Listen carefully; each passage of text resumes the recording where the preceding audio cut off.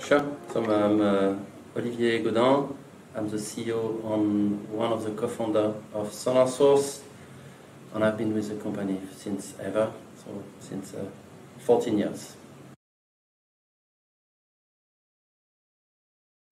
Sonar is a company that started 14 years ago in Geneva, in Plan-les-Ouates, in La Franchise. And the problem we have been trying to solve all this time is how do we get engineers to do a better job and to do better code. If you look at the way engineers very often do code is they think about what the code is supposed to do, so the feature of the software, and they tend to not spend much time on whether it follows industry standard, whether it has a certain quality, which seems okay at first, but leads to lots of problems later on. And we believe at Sonar that the reason that engineers do not put focus on the code, do not do what we call clean code, is the fact that they do not have the information at the right time, in the right place. So when they discover that, it's too late. It's not that they don't want to do a good job, it's just that they don't get the chance to do it. So if we can provide this information at the right time, in the right place, so as they are writing code, we absolutely believe engineers will do a better job. So that's really what we have been doing for the last 14 years. And then with lots of variations, which is we look at all sorts of characteristics of the code, the sustainability, the security, the safety, the reliability, the maintainability. They are all important. They all bring lots of benefits. We do that over 30 programming languages now, including infrastructure as code. And we are going deeper and deeper, and we try to be very precise because we don't want to mislead engineers. They will not like it anyway. and we are trying to also go super fast to be able to show information as engineers code.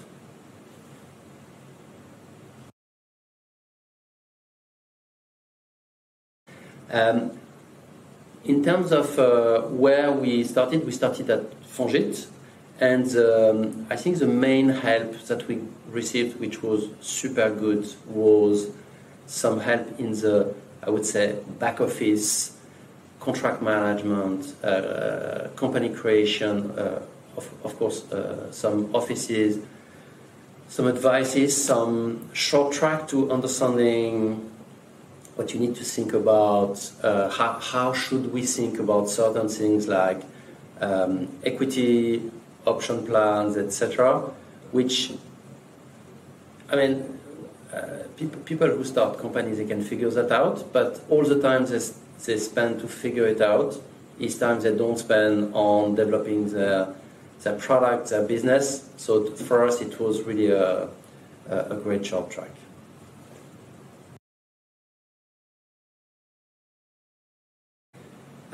So today we are getting to $200 million of annual recurring revenue.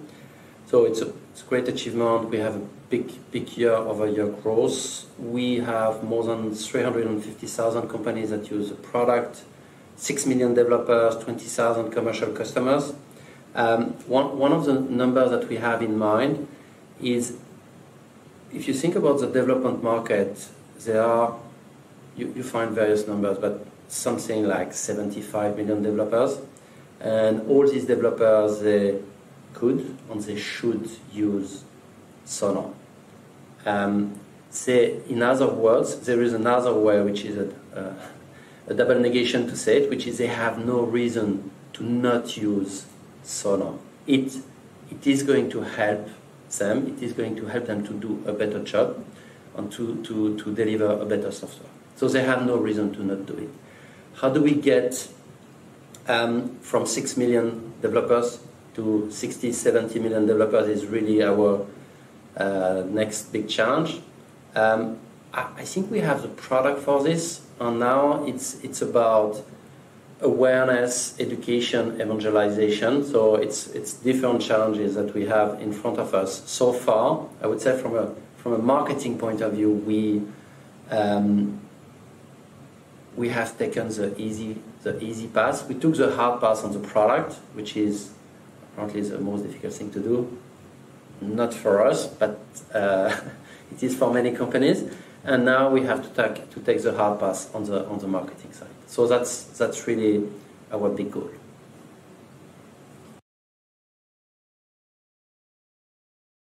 So I think there are several types of companies that entrepreneurs try to create, and one message I can send to entrepreneurs is about if they are going to base their company on a product.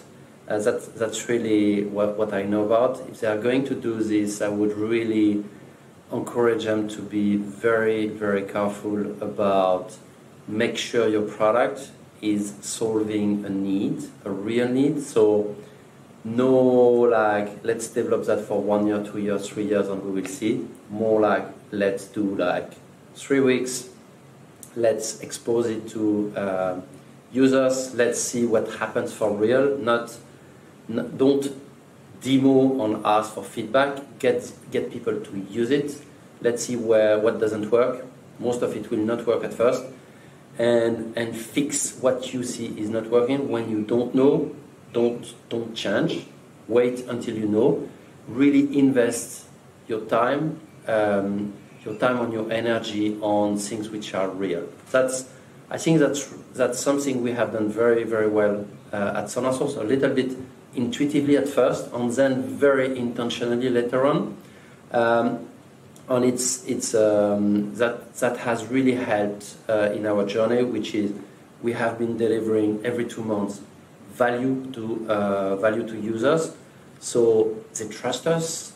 They will give us feedback. They will raise their hand when it doesn't work because they know we will listen and sometimes adjust, sometimes explain, sometimes do nothing, but they know they are being listened.